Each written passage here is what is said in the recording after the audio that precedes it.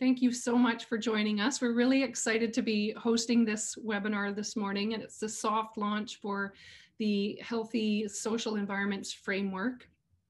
And BC Healthy Communities is a member of the advisory group that worked with the BC Centre for Disease Control over the last 2 years to develop this social environments framework. And so we're pleased to offer our Zoom platform and some time to help organize to allow this soft launch to happen. So we're one of several of the advisory members that helped to develop this framework this morning. And those folks will be introduced as we move through the webinar.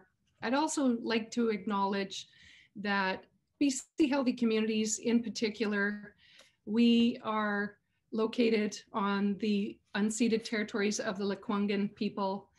And we recognize that doing a territorial acknowledgement is just one small piece of a broader picture in terms of thinking about the impact that colonialism has had on local Indigenous communities, First Nations communities. And, you know, as part of our work across the province, we are starting with at least acknowledging the lands that we're living, working, and playing on. So thank you for joining us this morning. I'm Jody Muka, the Executive Director of BC Healthy Communities, and our work spans all across the province.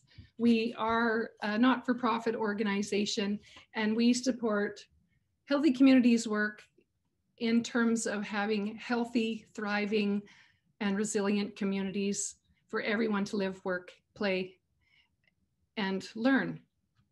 So again, we're thrilled. Our work really does a key role in our work that we play is to support social connectedness. And we saw this opportunity to be involved with the BC Centre for Disease Control to develop this social environments framework as very complementary to our work. And again, we participated as a member of the advisory, and we're pleased to be able to support the launch this morning. And we will be looking to use this framework in the work that we do across the province with all the communities that we serve. So very pleased to be here with you today. And without further ado, I'm going to introduce you to Sharito Galing and Tanis Cheadle, who will be walking you through the social environments framework. I will start by introducing Sharito. I've known Sharito for quite a long time, and it's been my pleasure to work with her. She is the project manager at the BC Centre for Disease Control, and she oversees the Healthy Built Environments portfolio. And really in Sharito's role, she facilitates cross-sector collaboration and the development of practice tools that advance health promotion goals within community planning and designs. And she works closely with a wide range of stakeholders, including BC health authorities and local government professionals. And Sharito, in her role, also co-chairs the Healthy Built Environment Alliance. She's committed to collaborative processes and a spirit of reciprocity. And she believes that the innovation and change we need can only happen by working together across sectors and silos.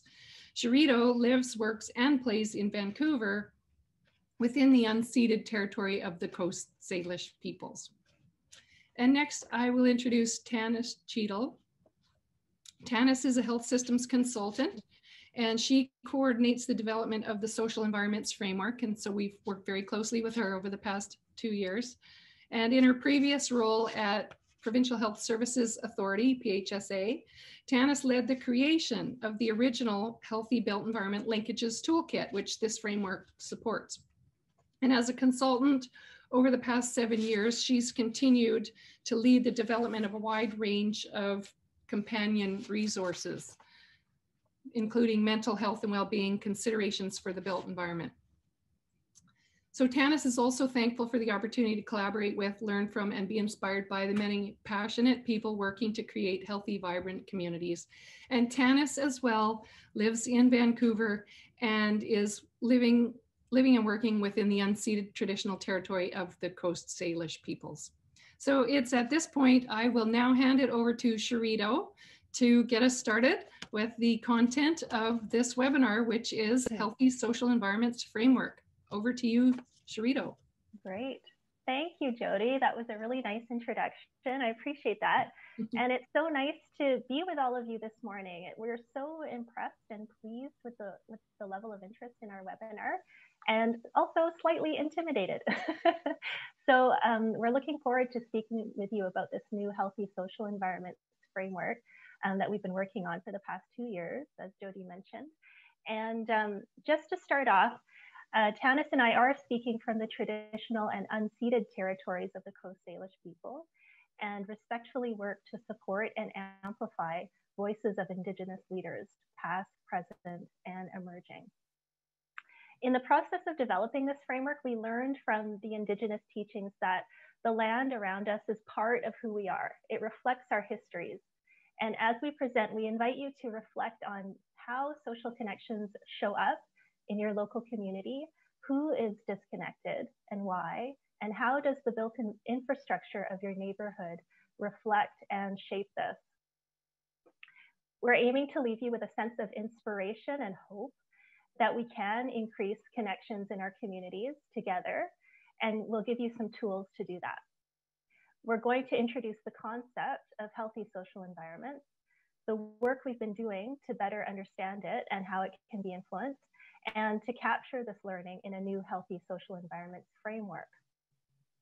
We're going to define what we mean by the social environment, and we'll focus on the practical aspects of the draft framework instead of the specific content or methodology. So just to be clear, this is a soft launch. And what we're launching today is 3 draft documents that summarize key aspects of the Healthy Social Environments Framework, and Tanis is going to go through that in more detail. We expect to release the full final report in February, and materials will be posted, and we'll share them along with our PowerPoint slides and the recording after the call. Next slide, please.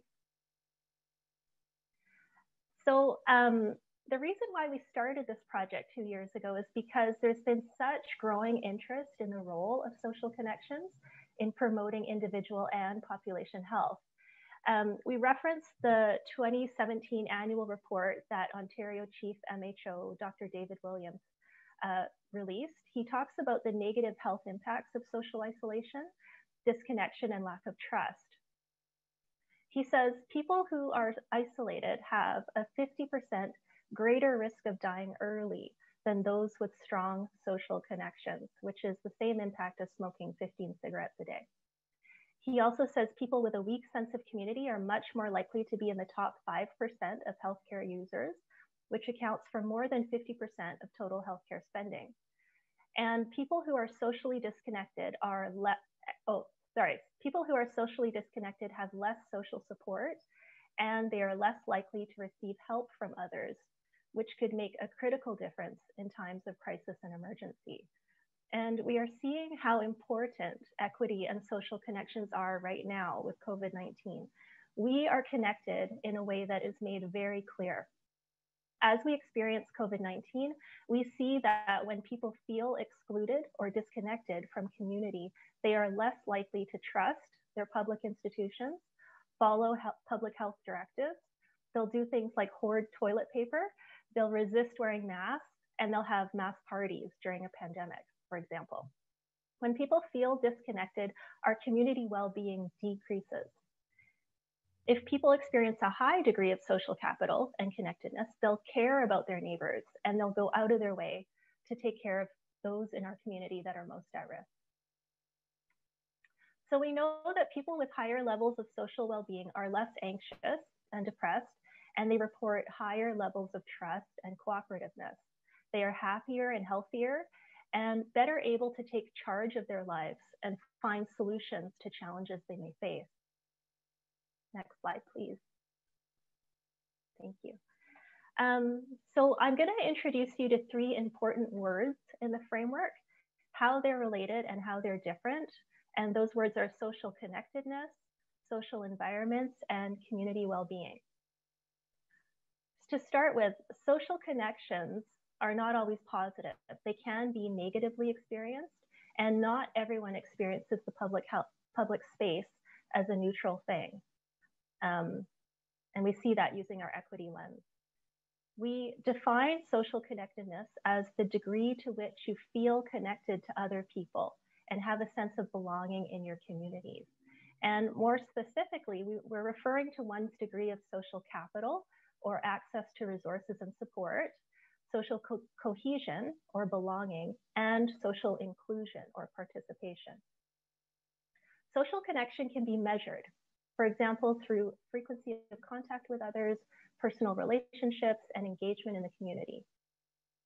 Jody's team at Plan H did a report on social connectedness, which found that 32% of British Columbians do not feel a sense of belonging in their local community, which is concerning.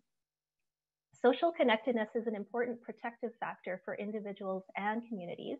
However, it is not consistently defined in the research or in our public understandings, and it requires collaboration across sectors and practical guidance in order to be influenced.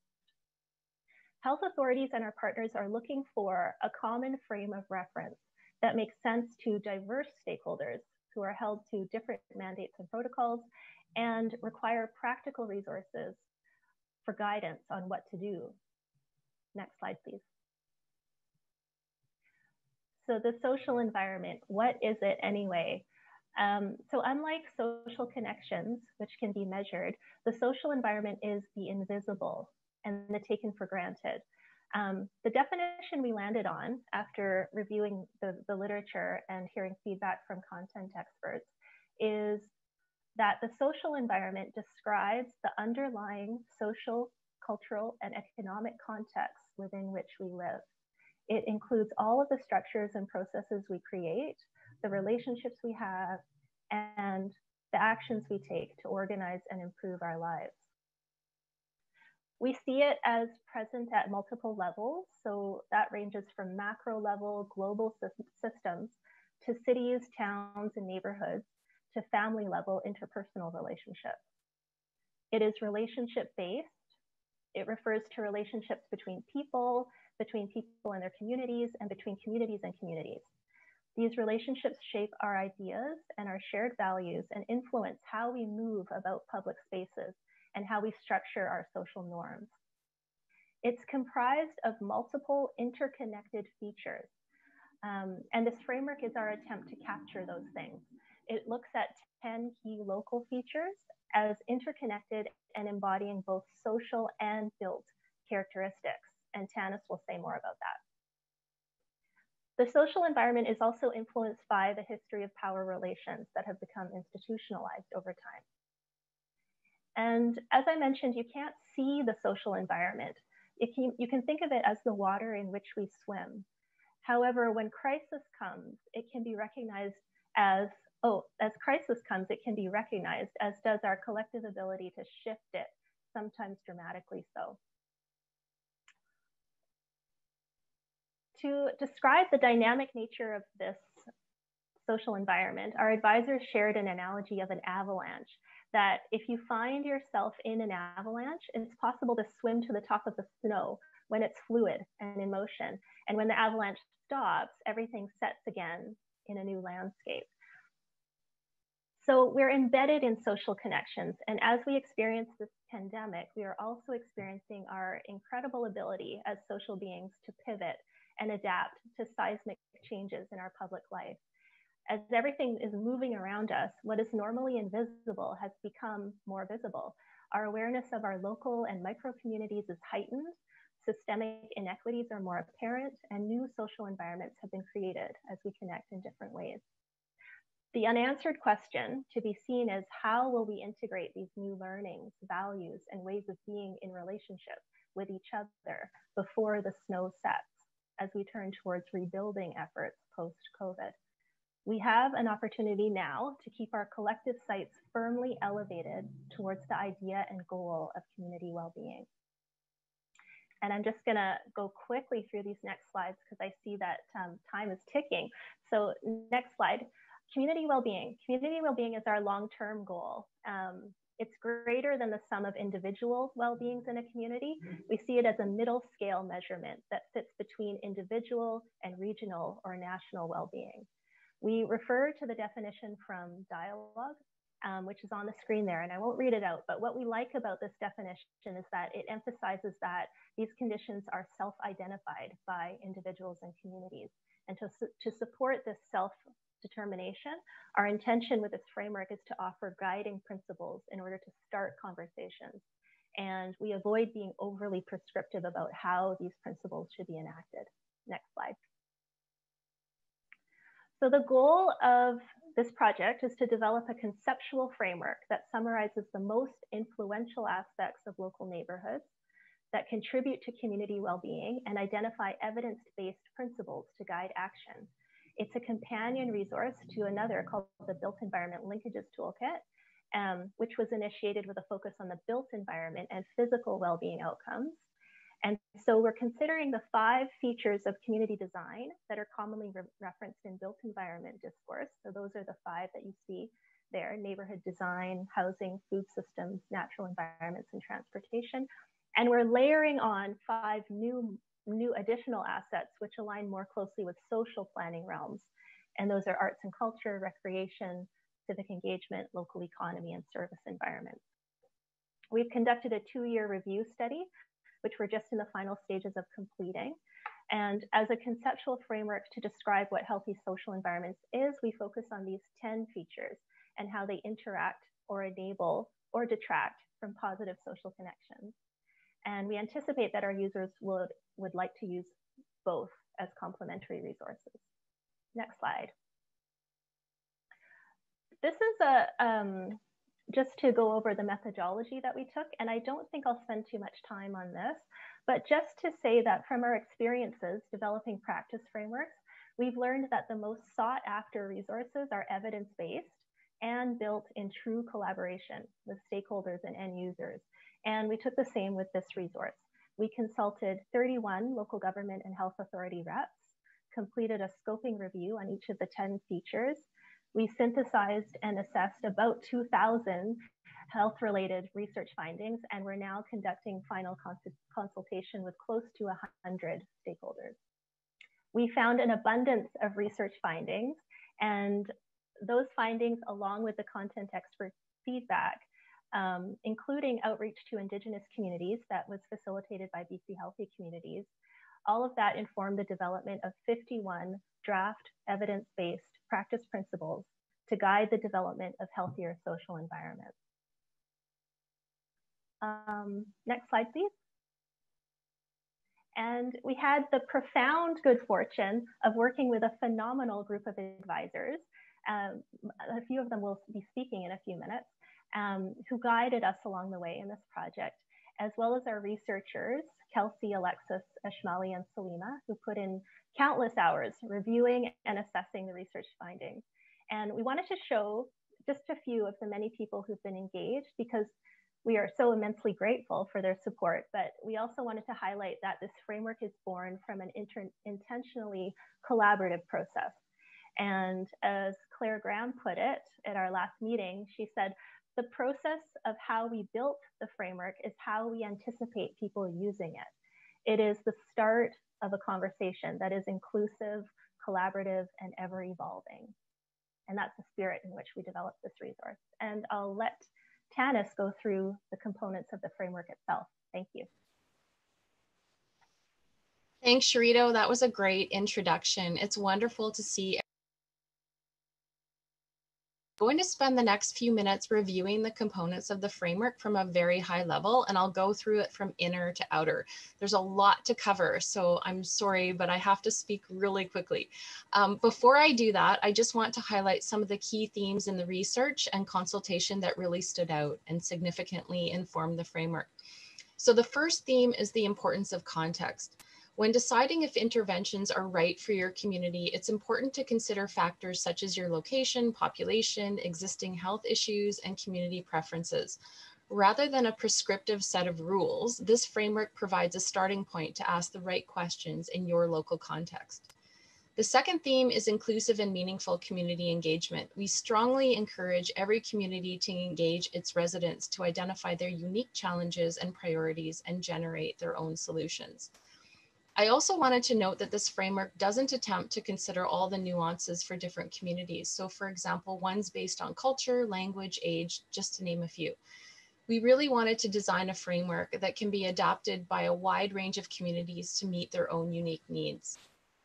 Finally, the last theme is interconnections. What we mean by that is that the 10 features and their principles are mutually reinforcing. And we heard Sharito speak to that, but I just wanted to reiterate it because it was such a prominent theme. I also want to acknowledge what is not in scope. The framework aligns with and acknowledges Indigenous holistic ways of knowing, but it is not tailored for Indigenous audiences. Our intention was to provide evidence-based content in a way that lends itself to adaptation for different purposes, including culturally specific interpretations. We also recognize and appreciate the extensive body of work on the social determinants of health as a foundational piece needed to influence well-being as far upstream as possible. In fact, the BCCDC currently has a project on this topic underway, and those findings will be released shortly. We want to emphasize that the principles highlighted in this framework are only one small piece of a much larger system that also needs to be addressed. In the interest of time, we're covering all of these components very quickly today, like warp speed actually. So please be rest assured that after the webinar, we will be sharing handout materials for you to use, I promise. Next slide, please. Let's take a look now at the framework components. Those gray inner interlocking pentagons represent equity and sustainability. They are the foundation of the entire framework. They represent what we're trying to achieve, but also the approach that we want to use to get there. The first value is equity. Equity means that everyone has a fair opportunity to reach their full potential without disadvantage caused by their social, economic, or environmental circumstances. This is so front and center right now. As Dr. Teresa Tam noted in her 2020 annual report, the COVID-19 pandemic has jolted our collective consciousness into recognizing that equity is vital for ensuring health security. So we've highlighted on this slide the components of an equity approach, and we'll provide more detail on this in the handouts. In an equity approach, truth and reconciliation is pursued as a multi-generational goal, and meaningful, inclusive opportunities for truth and reconciliation are actively encouraged and supported. In an equity approach, cultural safety is pursued through respectful engagement that recognizes and strives to address power imbalances. Cultural humility is pursued through a process of self-reflection to understand and address personal and systemic biases. In an equity approach, individuals and families from different cultures and communities see themselves represented and feel welcome, safe, and at ease within the community. Diversity in governance and decision-making groups is prioritized. Diversity is defined in broad terms, viewed as an asset, it's sought out, and it's embraced. In an equity approach, inclusivity is paramount. All voices are included, heard, and valued. Proactive efforts are taken to seek out those who are often excluded from community conversations, and steps are taken to not only remove barriers to their participation, but to elevate their voices in decision-making. In an equity approach, services and amenities are available, affordable, acceptable, and accessible. The second value is sustainability, social, economic, and environmental sustainability. In pursuing sustainability, a one planet living approach is taken. The planet is seen as our home, rather than as containing hazards and animals that need to be controlled. We see healthy people, healthy animals, and a healthy planet as being intimately connected and fundamental to world health and happiness. Healthy community environments and healthy communities are addressed in tandem rather than separately, and climate change is prioritized. The 7th generation principle is followed, which holds that in our every deliberation, we must consider the impact of our decisions on the next 7 generations. In pursuing sustainability, community members are equal partners in designing their environments, not just voices to be included at the table. Communities are mindful of the 7 sacred teachings of Indigenous people: love, respect, humility, truth, wisdom, honesty, and courage.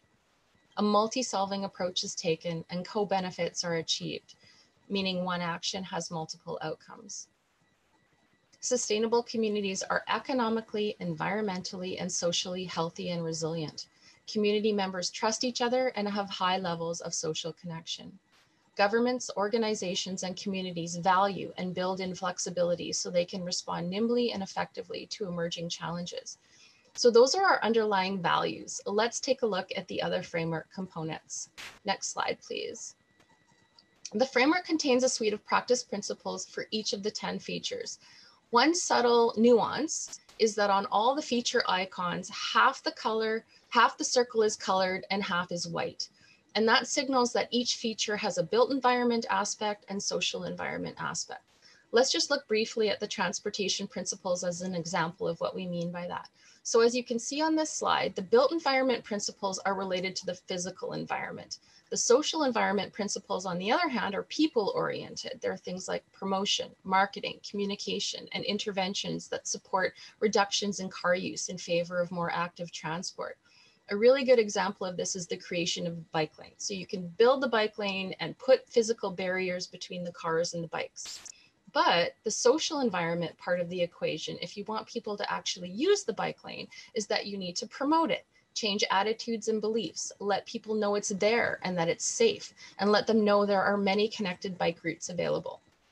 Unfortunately, we don't have time in this webinar to go through all the principles for each feature, but we will include the entire list in our post-webinar package. Next slide, please. So this outer ring of the framework depicts macro level concepts that came up consistently in stakeholder feedback. We didn't have capacity, unfortunately, to search for these in our lit reviews, but we did feel they were very valuable to include as concepts to inform planning. Tools and facilitators like technology, media, public policies, and health promotion can support, influence, or enhance the impact of all 10 features. These things also have the potential to create negative impacts on the features of community well-being. Similarly, power dynamics, leadership and governance, and respectful discourse also have the potential to support or detract from a community's health. So we want to always be asking ourselves how we can leverage tools and political contexts to support the achievement of community well-being, and at the same time, try to foresee and identify how to mitigate situations that may detract from it. Next slide, please. So this slide shows the conceptual pathway of how the components flow. I love this slide. I mean, I made it, but still, this is how all the pieces fit together and build on each other. Starting from the left, the framework asserts that if we pursue principles related to the 10 features and we apply the values when we implement social environment and built environment interventions, we can achieve positive social connections in the short to medium term and community well-being in the long term. And I just want to note that within these principles, when we use the term interventions, because I've used that term a few times, we're talking about things listed here like policies, regulations, programs, and so forth.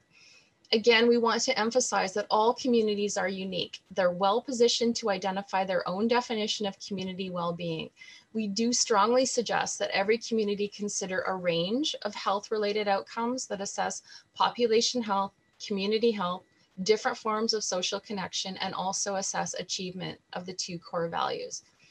Now, this is a proposed shortlist of potential categories of health-related outcomes to use as a starting point. And as I hear myself speak, starting point is another theme in this framework.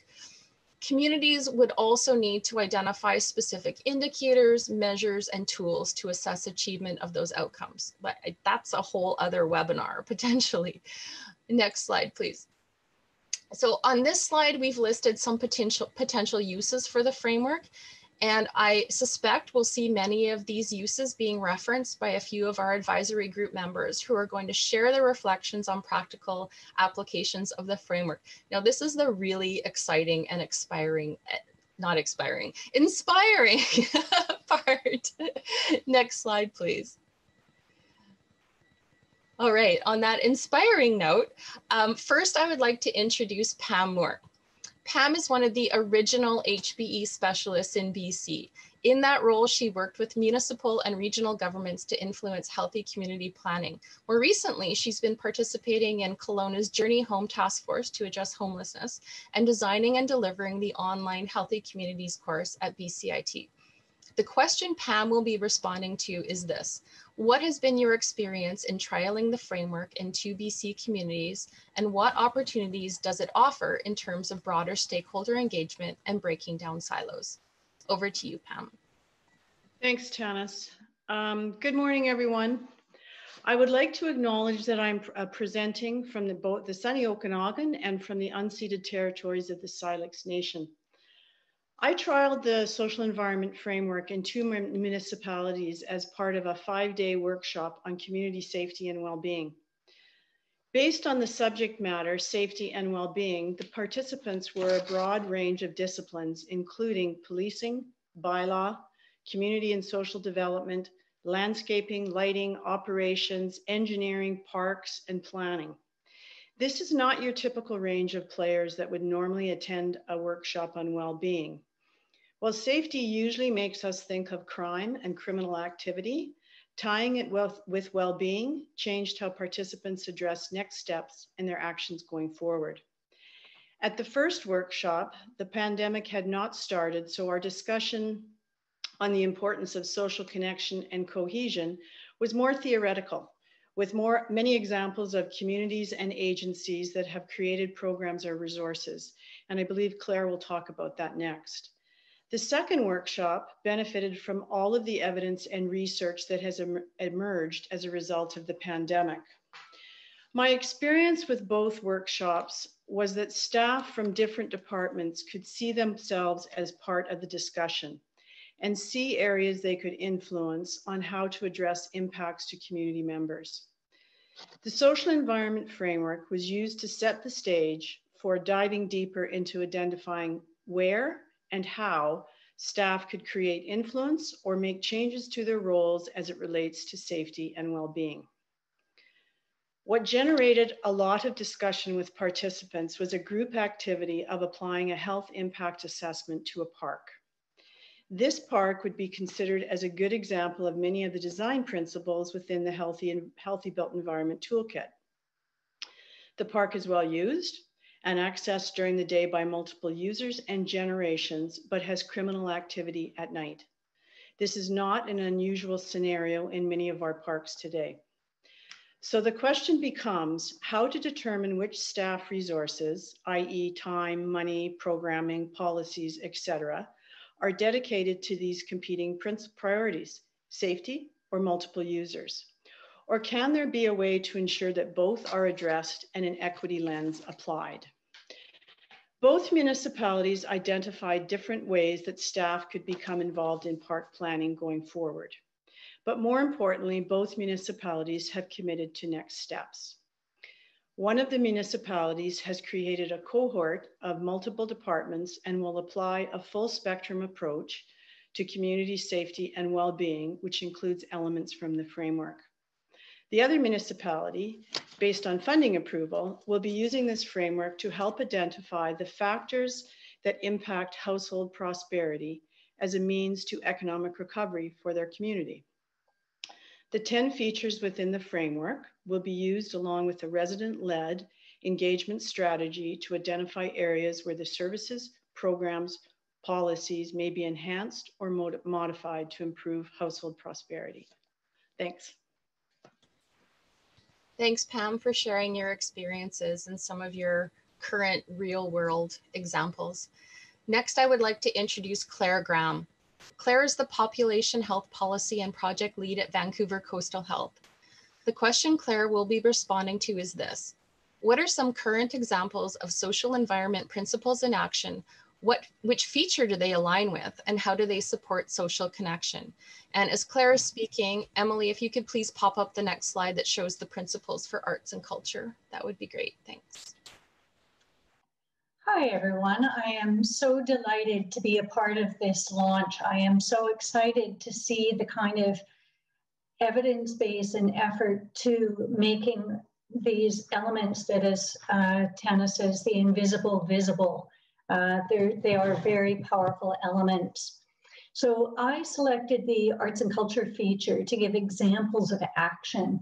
And although to do all of this in the 3 minutes I've given requires a lot of creativity, I selected it because, like food, I think it's one of the more powerful vehicles for social connections at the individual level, at the group level, and at the societal level. It's also extremely powerful in building connections intergenerationally and interculturally. Evidence also shows that arts-based programming can have an even greater impact on physical, mental health, and social connections than physical activity or just social, than physical activity. I'm part of a project that provides professional artist-led programming to groups of seniors who face multiple barriers to health. They might be the LGBTQ seniors, Cantonese-only speaking seniors, First Nation elders, Punjabi seniors. Almost all who participate come from low-income backgrounds, etc. Through the pandemic, I've been awed by the creative pivots that have taken place, but also how much of that has made more visible the inequities and how they've been exacerbated. And key to that is the digital divide. While many of the programs could switch to an online format, quite a few could not. And so the artists have really, using that equity lens, rather than just leave those participants out, have switched formats to try and offer letter writing projects and love letter postcards, that kind of thing. They've also worked to try and use technology that is more familiar, telephones, trying to find ways of conference calling that doesn't require inputting a lot of numbers. So addressing those inequities so that the participation can maintain. Another group at Britannia Community Centre linked up with the food delivery group to deliver cedar bark to elders so they could continue their online classes. Another delivered 500 care packages to elders in the downtown Eastside and Strathcona who were afraid to go outside to help them celebrate the important Mid-Autumn Festival. On warmer days, the group also arranged to have a harpist play outside a number of seniors' buildings. The songwriting group encouraged members to go outside in their neighborhood and record what was going on during COVID, which became part of the inspiration for a co-written COVID song. Struck by the rising awareness of the inequities that have surfaced during COVID, particularly for Indigenous and Black members of our communities, they've revisited old protest songs and are starting to write new ones. I really believe that engaging in arts and culture and kind of looking at this element really strengthens the intergenerational and cultural connections. But most importantly, it helps make the invisible visible, as both Tanis and Sharito have talked about. So thanks very much. Thank you so much, Claire, for providing those really helpful current examples of some social environment principles in action. Rounding out our panel, I would like to introduce Dina K. Benno. Dina is a community development specialist with the City of Abbotsford. Emily, if you could flip back to the previous slide with the pictures on it. She oversees the city's Housing, Homelessness, and Community Infrastructure Development Unit, as well as the hub of the Fraser Valley Community Entity Secretariat. The question Dina will be responding to is, how can the framework support a collaborative intersectoral approach and application of equity and sustainability values in practice? What are the outcomes that can be achieved in taking such an approach? Over to you, Dina. Thank you so much, Tanis and Sharito. This has been excellent work, and I think this framework is going to be invaluable, especially for local communities. And so a specific example to Abbotsford is the Abbotsford Homelessness Prevention and Response System. It's a community-owned, invested, and mobilized approach. So that means it is not owned by one level of government or agency, but collectively as a community, we align shared resources across systems and sectors and agencies to respond to issues of homelessness and vulnerability in our community. Currently, together with our community of agencies and organizations through an ecosystems approach, we're looking at the intersectionality and relationship between a social process or social environment and built outcomes. So our work is focused on community infrastructure. So ensuring that there's appropriate levels of built social, community, and communications infrastructure that are accessible by multiple agencies, individuals, and families to access housing, health, transportation, food systems, community integration supports, and participation opportunities. All of this work is fundamentally linked to 4 main principles that are, again, embedded through both policy and practice, and that's equity, inclusion, reconciliation, and restorative practice. And so some examples that have emerged is the Abbotsford Community Van Initiative. We have often mobilized with cornerstone agencies or steward leaders. Archway Community Services is our cornerstone agency, and they have been mobilized in conjunction with over 50 community organizations that actively participate in our system to provide vulnerable individuals and families with access to transportation, especially during COVID, through respectful service delivery models. So individuals and families are able to access health appointments, employment, community participation. In addition, we've mobilized our food system all the way from field to food security and food literacy. And so that's across systems working together in order to provide those access opportunities and to maximize our potential collectively. This promotes health and resiliency, but also continuously explores those barriers to access and equity that emerge over time and in between the silos and systems that we all encounter and work in. So we really look forward to embedding this framework in our ongoing work. Thank you. Thank you so much, Dina. That was really inspiring. It's so great to hear about the intersectoral work that's happening in Abbotsford. Those were some fantastic reflections. Thank you so much, Pam and Claire and Dina, for sharing those with us today. I see some questions that have come in, and the first one I'm going to direct towards Pam. So Pam, Sylvia is curious to learn more about the health impact assessment you did for the park. Did you use an established framework or develop it for this project specifically? And I'll pass it over to you to answer. Hi, yes, I did use a very specific one. It's from CDC, Center for Disease Control out of the States, and it's the Parks and Trails Health Impact Assessment. And I did it very intentionally. It's not, I think those that have ever done a health impact assessment know how broad they can be.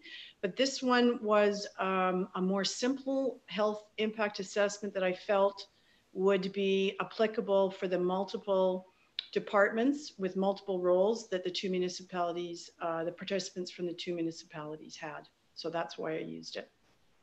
I'll provide a link to that afterwards. That's great. Thank you so much, Pam. So we have another question. Jana is curious to know if there is any collaboration, partnership, or stakeholder engagement with age-friendly BC communities.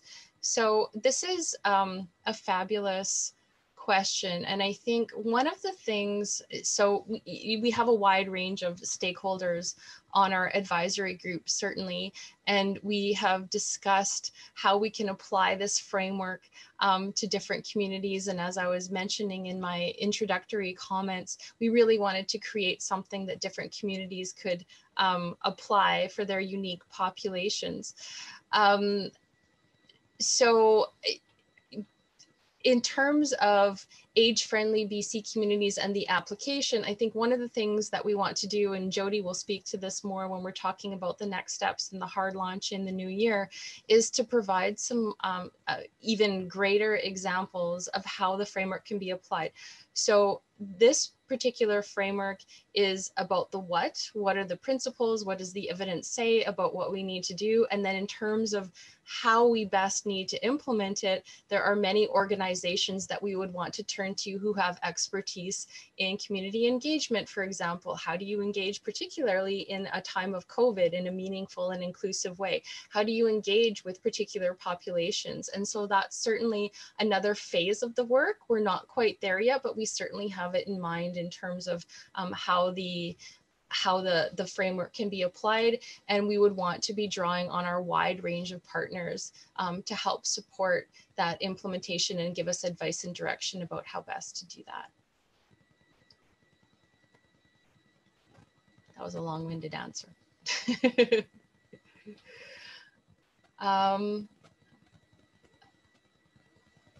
Okay, so we have a question from Rita. Hi, Rita. Rita is curious to know if we've looked at whether there are jurisdictions that have better outcomes for social connectedness and whether there have been any studies to tease out what distinguishes them. So very early work, Rita, great question. The whole issue of the outcomes, as I mentioned, could be another whole webinar.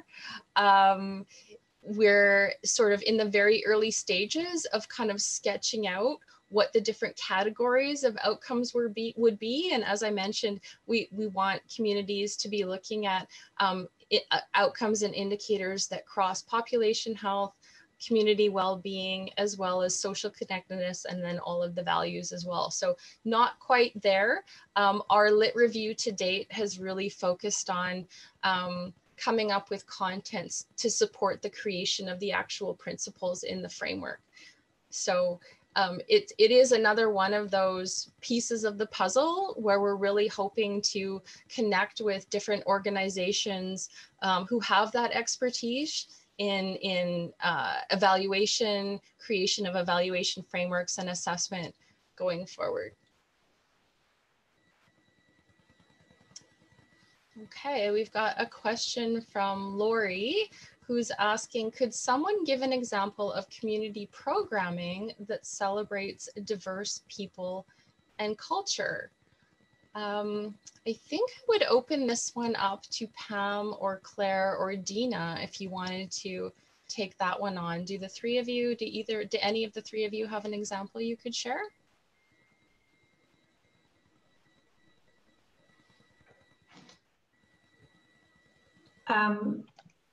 It's Claire here.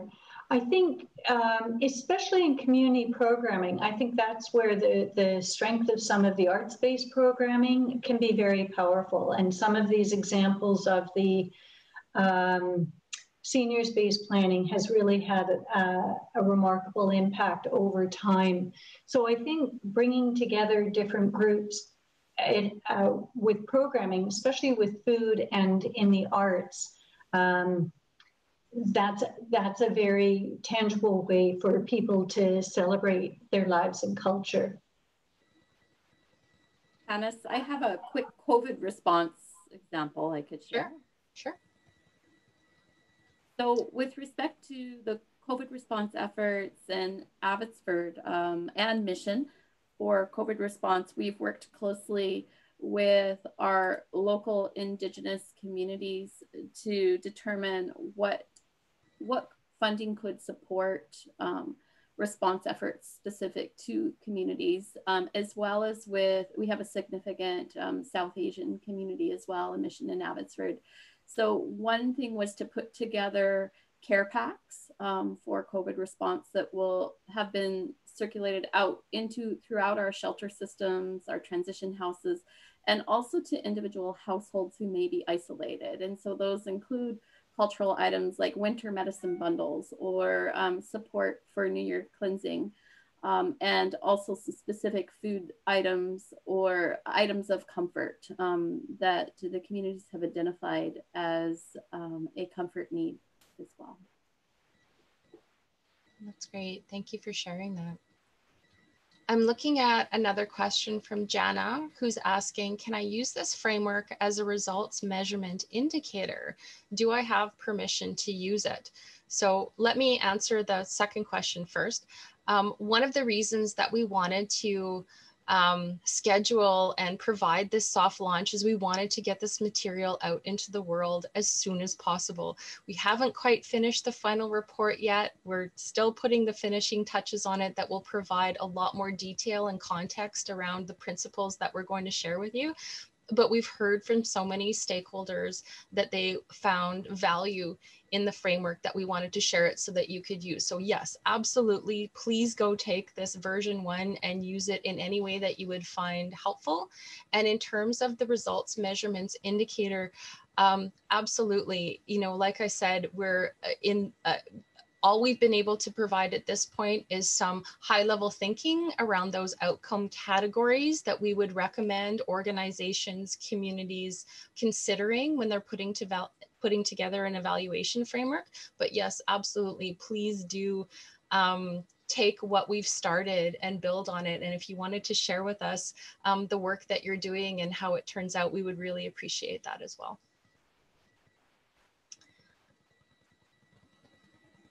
Okay, we are getting close to the end of time. Do we have a few more minutes for questions, or should we be wrapping up? I'm just looking for some guidance on time for one more question. Okay, how does the framework address the need for social emotional learning and other educational ways to improve the way people relate to each other? As much as social isolation comes from toxic interrelations and unethical conduct between people. I'm looking to some of my advisory group members to take on this question. I'll refer to our advisory group members as well, but I just wanted to just observe that a big part of the framework is about relationship building. And we align with the Indigenous perspective around two-eyed seeing, that if you work in relationship to other people, those types of toxic interrelations and unethical conduct that you're talking about becomes so much less likely to happen. That if we put ourselves in the role of other people and understand their behavior or their motivations from their perspective, there's a different type of learning that lends itself to compassion. And I think that just that experience is what we need more than any kind of formal social emotional learning, but the empathy and the sense of humility that we're advocating in terms of this framework, I think will do a lot to address those things. And I agree that we need to address them. Yeah. Thank you. It's Pam, if I can just make one comment. I think that this also talks to the importance of authentic community engagement, so that you do hear all of the voices, and those voices have the same power at the discussion as everyone else. And my final is that I think that's why we put together this framework, is to make sure that there is a way of recognizing that and building it in more formally into processes. Yeah, that's great. Thanks everyone for reminding us of that. No, thank you so much for all your questions and the engagement. I'm thrilled you were all able to join us today. I'm feeling energized and excited to keep going with this work, and I think all of the advisory group members are. Unfortunately, we've run out of time, and I'm going to pass it back to Jody to wrap up and talk about some of the next steps. Jody, over to you. Thanks so much, Sharito and Tanis, for going through that today. It's a bit of a teaser. And thanks, Pam, Claire, and Dina for also joining us and speaking to your specific experience and application of this framework. And again, a shout out to everyone who's part of the advisory committee and those of you that have worked as part of the project team to get this framework to where it's at. As I said, we're really excited in our work to be using it with the communities that we support across the province. Please share it widely with your colleagues and anyone else that you know that you think it would be useful to. And Yeah, really just thank you. I know everyone's really busy right now and there's a lot of extra work on your desks. We appreciate your time and your attention this morning, spending this time with us. And we really just like to send you out to the rest of your day and have a great rest of your day. So thank you so much.